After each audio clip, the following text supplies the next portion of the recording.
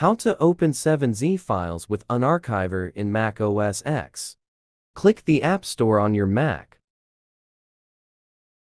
Type Unarchiver into the search field. Click Get, then Install App.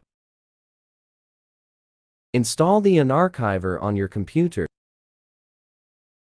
Open the Unarchiver app.